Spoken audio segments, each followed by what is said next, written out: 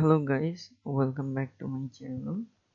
Today I have come up with a new video, and this time I'm gonna show you how to paraphrase any kinds of article or any kinds of writing or anything, using a website called Quillbot. So first, we need to know that what is paraphrase or paraphrasing. So paraphrase, it's a verb which expresses the meaning of something written or spoken using different kinds of words, especially to achieve greater clarity. It means that whenever we copy something from internet,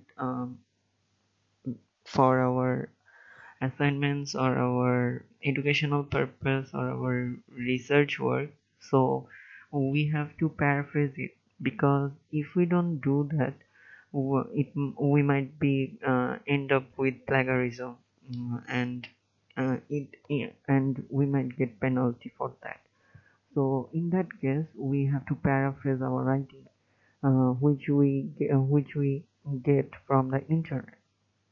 So there are few people who doesn't know how to paraphrase. Okay, so for them, nothing to worry about, because nowadays there are huge opportunities to use the internet and to paraphrase via using any particular website. So today I'm gonna acknowledge you with this kind of website called Quillbot. It's a website that does paraphrasing.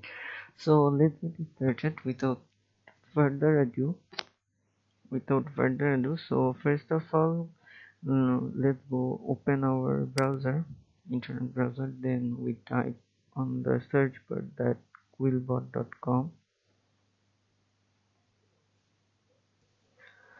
Okay, then it's the interface of Quillbot. Okay, so first of all we need to search for something. Okay, we search for a on report on mm, GDP drivers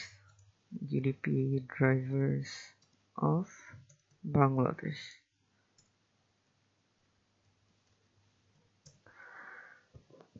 Okay, so we redirect to the first link.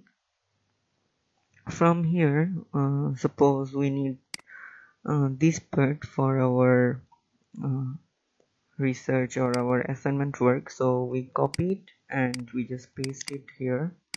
Then there are plethora of modes here, as you can see. So first mode is the standard mode. So let's see, you can see that it's now paraphrasing. So yeah, the work has been done. As you can see that it's totally a different one from the given ones, right?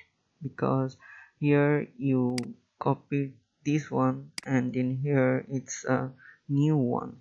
Okay, with a different sentence structure and synonyms.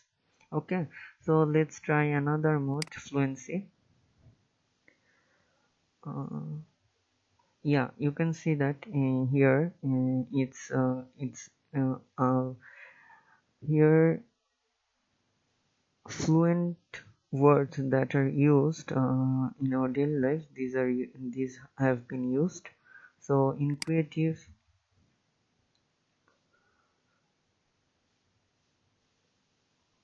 okay, you can see that the writing has become more creative.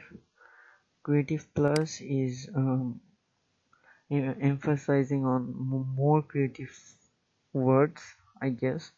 And in formal, we can see that the formal introduction, which we use in our assignment or in our research work, so we can use these modes for the formal writing. And shorten is shorten means that to short the passage. You can see that it's it's been shortened.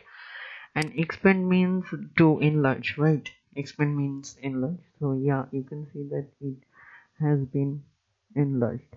So yeah, by this website you can probably paraphrase any kinds of words, any kinds of paragraphs, any kinds of article. So I hope this video may help you in your work. So this is for today.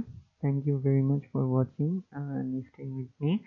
If you like this video, don't hesitate to give a thumbs up and to leave a comment below. And besides that, press the subscribe button and also the bell button to get any updates of my channel. Thank you.